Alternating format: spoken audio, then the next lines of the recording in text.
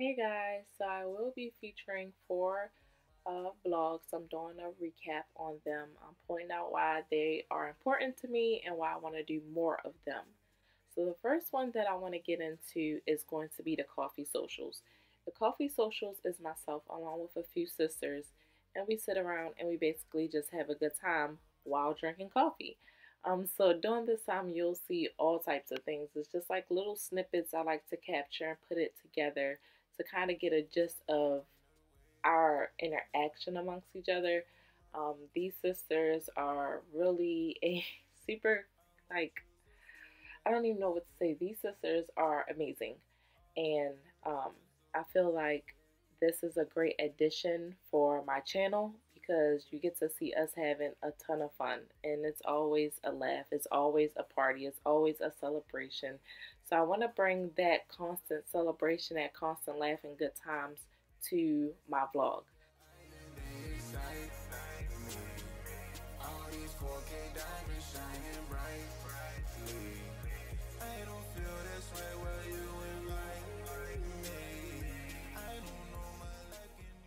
Number 4.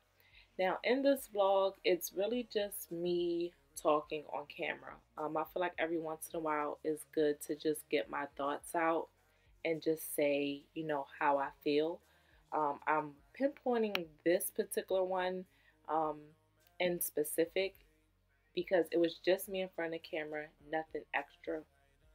But the difference between a coffee social and this vlog was the coffee social was so corny. Like, I'm not gonna lie, it was super, super corny with the sound effects and things like that.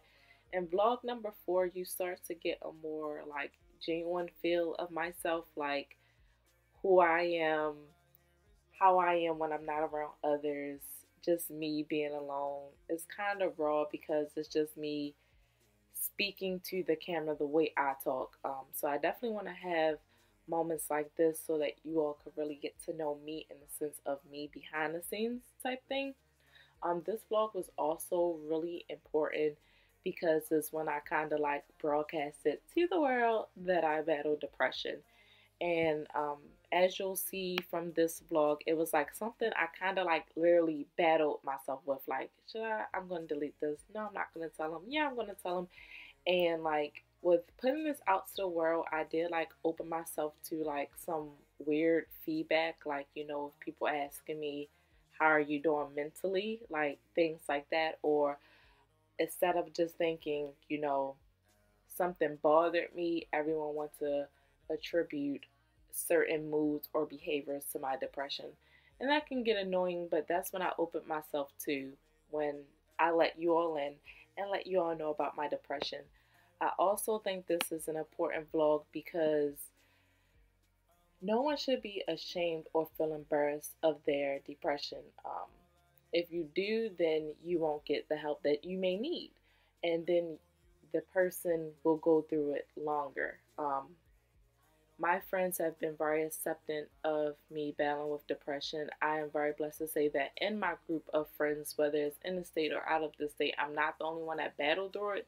So a lot of times I can reach out to them and ask them what do they think or how they're going through things or things like that. It's like I have people that understand that depression is just not, oh, you're sad. Like, no, I'm not sad.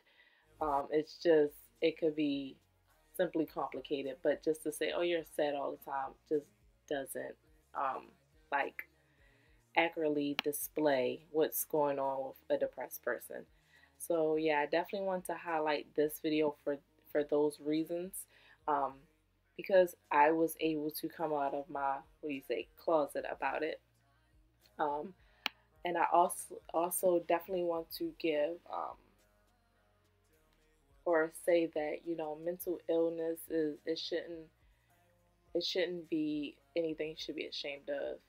And I learned this from working in the mental health field for as many years as I have, and I love it. So yes, I have a mental illness, and no, I'm not ashamed of it, if that's what you want to call it.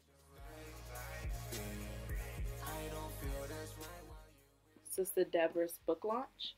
I will be posting down below a link so that you can go and buy the book. The book is amazing.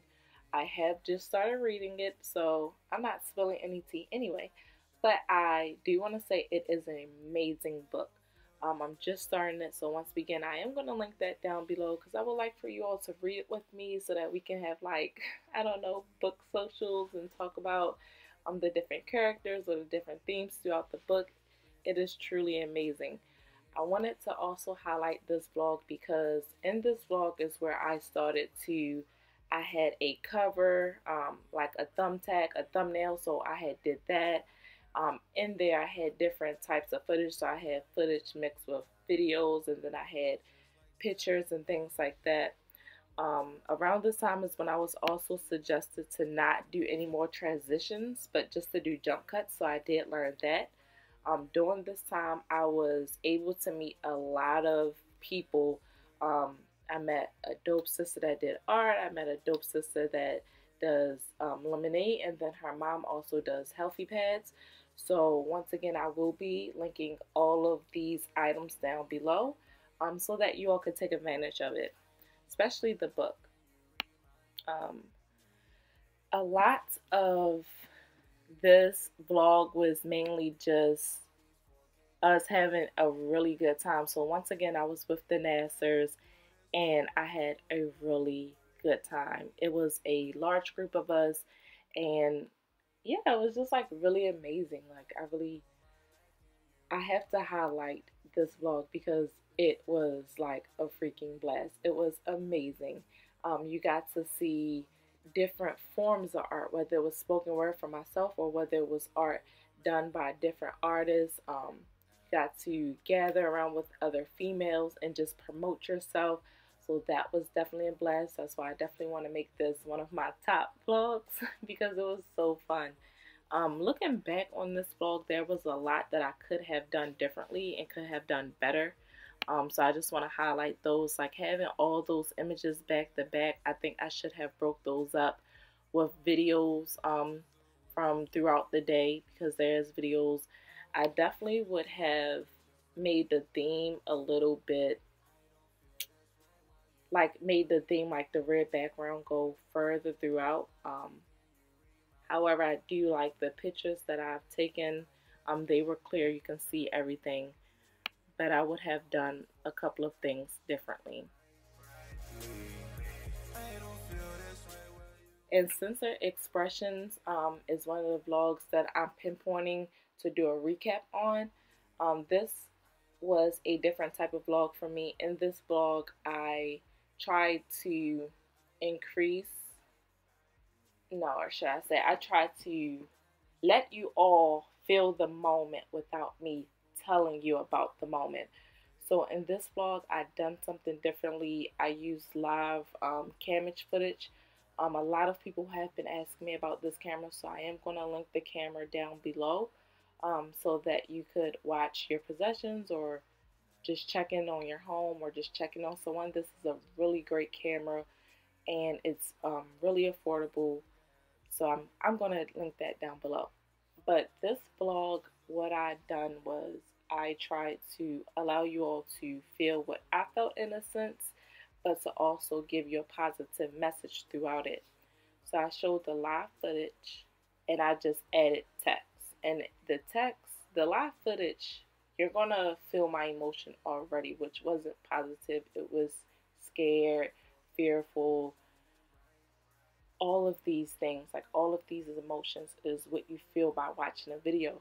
But I try to break the video up with positive feedback because I wanted to give you all a sense of, yes, this was a very bad moment for me. However, this is what I learned from it. I do like this type of vlog because I feel like it does increase how dramatic it is. I feel like it does engage the audience with word and with video. So I think it's really important that every once in a while I do this type of vlog again so that it gives me a time to like still tell you how I feel, but you're reading it, so you're able to read it in your tone and you can kind of use your emotion behind it opposed to me giving you the emotion more so. Really can't explain it.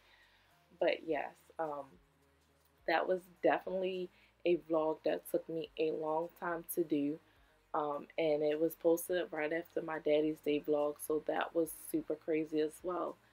I was really like scared, like should I put out there, you know, the live footage and everything? And I was just like, yeah, like I want to be a vlogger. I have to be transparent, and this is a part of being transparent and being a vlogger. So I was just like, okay. I really did like this video a lot. Um, my godmom did share this video on her Facebook page, so to me that tells me that the content was good. She told me it was a good video. So being that this was the first video to my knowledge that has been shared and has been told to me that it was good content, I definitely want to do that more often. Not maybe so much, but more often, um, because I definitely want to give you all what you all like, if that makes sense.